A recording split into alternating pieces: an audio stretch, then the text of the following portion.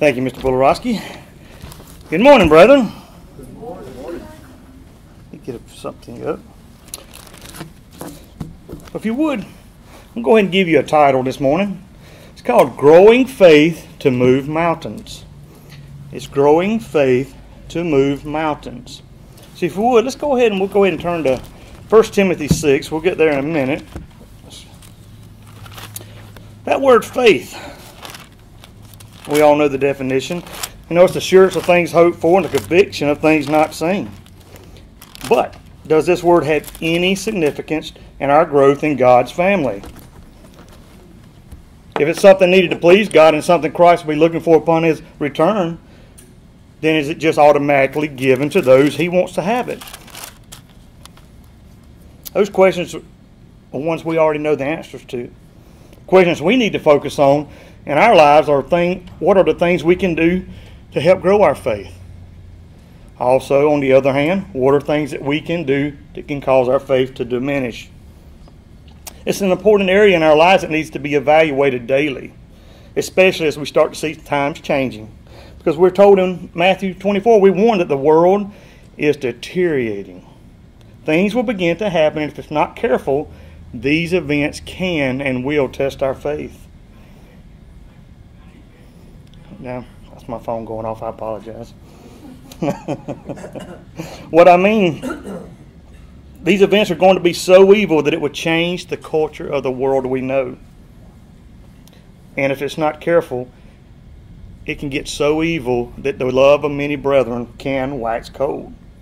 So what I mean when I say culture change is the modification of a society, which can come through inventions, discoveries, but in this case, modification due to the extent of wars and disasters. We've all had a small taste of this culture change here recently when we experienced this COVID pandemic. But now as we're starting to move into a post-pandemic era of the world, we step back. You know, we can easily see change. We can see things have started to become difficult. And if we look, it's hard to get used to. Can these changes induced into our lives affect our faith? And if they can, have they already affected us and blinded us to the point of causing our faith to be diminished? We actually started here in 1 Timothy, but if you remember in both letters to Timothy, he was being warned of this very thing, how life's changes can affect you through worldly living. And it can affect our spiritual growth. So here in chapter 6, this is how he was instructed to deal with it. Let's read 1 Timothy 6, verses 11 and 12. 1 Timothy 6, verses 11 and 12. But you, O man of God, flee these things. Pursue righteousness, godliness, faith, love, patience, and gentleness. Fight the good fight of faith. Lay hold of eternal life, to which you are also called and have confessed the good confession in the presence of many witnesses. And in verse 12 he said fight. It's not chalking life up and changes in life up to just prophecy being fulfilled. It's all in God's hands. Therefore we just keep moving aimlessly. He's being reminded that we are called to be a part of God's work, not to become idle in minds and deeds. And this is how the love of many will wax cold, becoming unchanged in these events, and their minds becoming dull to what's going on around them. So with the time remaining, let's look quickly at the importance of faith and growing it during these changes in life. So let's begin with what word we mentioned with, culture. And how does changing culture affect faith? Now we all know what culture is. It's the customs, the arts, the social institutions, and achievements of a particular nation, people, or other social group. And when we look at culture as it refers to man, it includes man's entirety. It's not just man on his own, because culture is the total, shared, and learned behaviors of a society or subgroup. Neither does culture refer to a man's inward spiritual nature alone as well. Why? Because culture is not fixed on a particular time. It's historically transmitted patterns. It's God's way, because God does not change. God's way is the same yesterday, today and tomorrow. And throughout history for his people in different societies, he's used it to build and grow in the advancements of their knowledge toward his way of their life that he desires them to have. But basically, in a nutshell, it's God's communicating and development of our attitudes so we understand, so we grow in faith. And it's a requirement he wants us to have so we can see through these continual changes in our lives. For example, one of the greatest examples in the book is the book of Daniel. This is a recording of many, many different cultural changes. For example, his captivity through into a whole different country, all the way to living under many different rulers.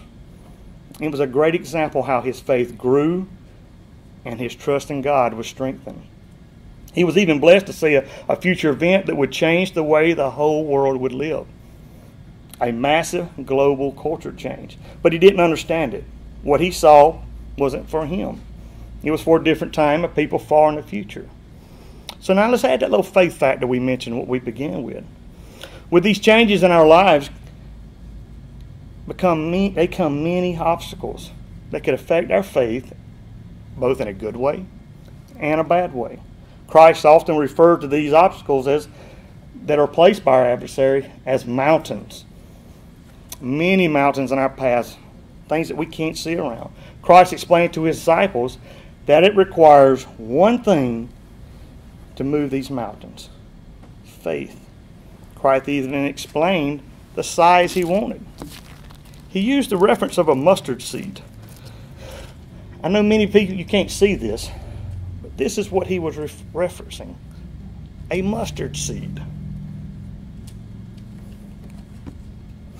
And we know from there, with proper care of that little bitty seed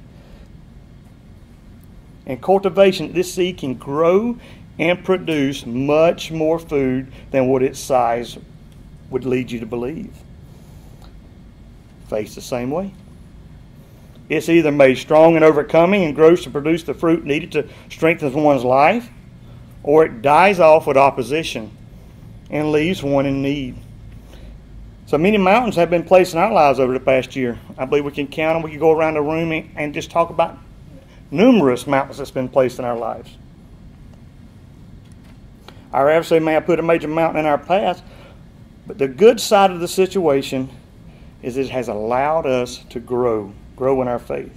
And I'm talking about the blessings of an advancement of technology and our communication abilities that we have in our society has allowed us to assemble. This is not only a time in history where God's people face changes. You know, we can read this book and we can see many changes all through ancient Israel. And today we can use them to help guide us to get through where we are now. Now, we was talking about the communication aspect. When man actions caused us to quarantine, what did God provide? Zoom, webcast, and there's many others to get my point. Well, let's turn to Isaiah 43. What did God want us to learn from this?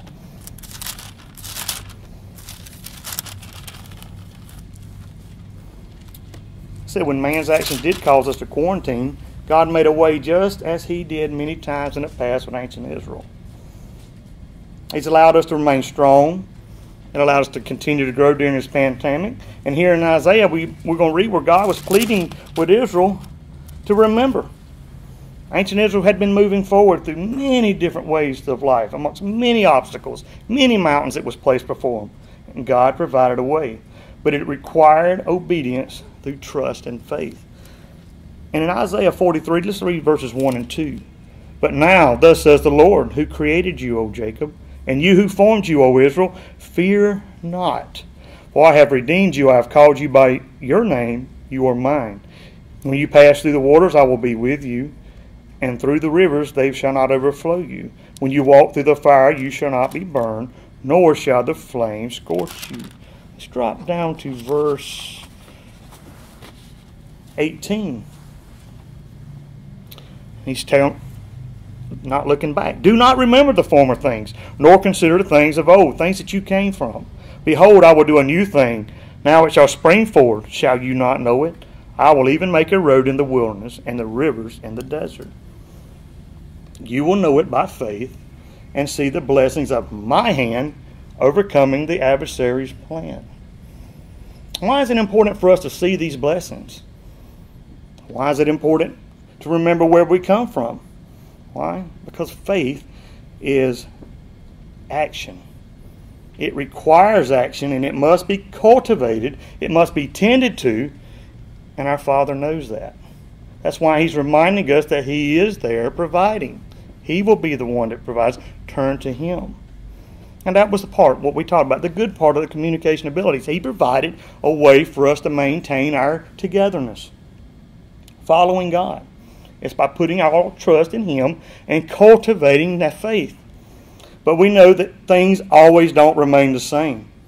When these things again begin to change and we begin to look kind of some sort of normalcy, are we to stay happy where we are?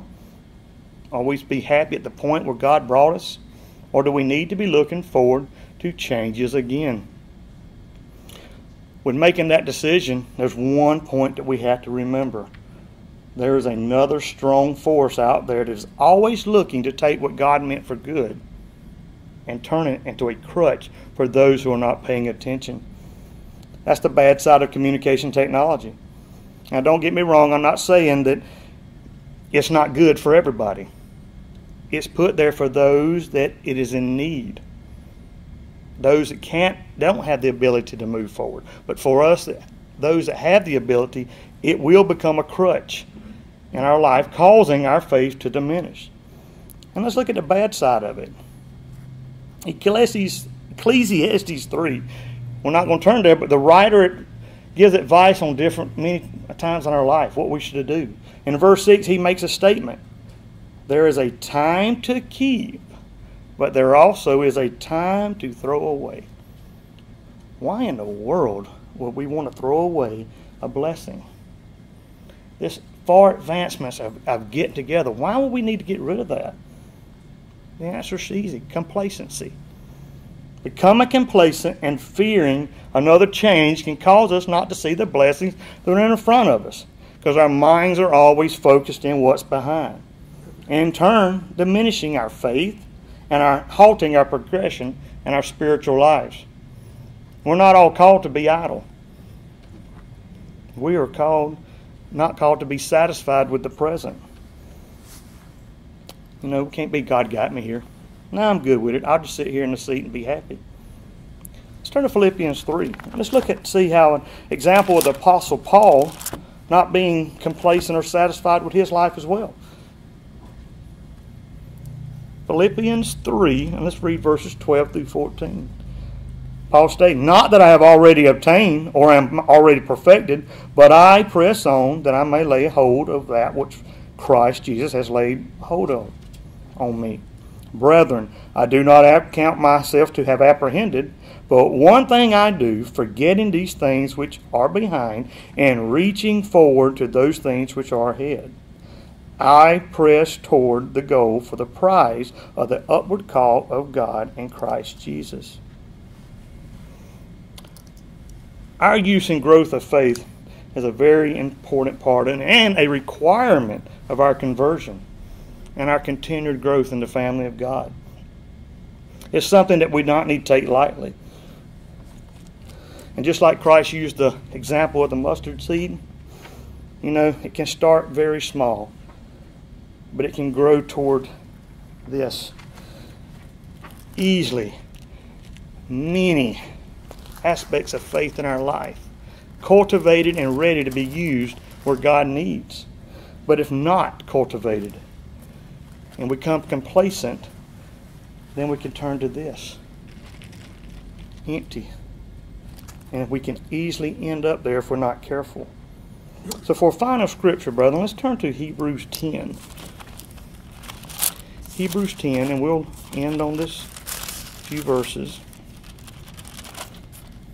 Hebrews 10 and verse 31. It is a fearful thing to fall into the hands of a living God. But recall the former days in which, after you were illuminated, you endured a great struggle with suffering. Let's drop down to verse 35. Therefore, do not cast away your confidence. Don't cast away this faith, this process in which I have built. Latch on to it. Do not cast away your confidence, which has great reward. For you have need of endurance, so that after you have done the will of God, you may receive the promise.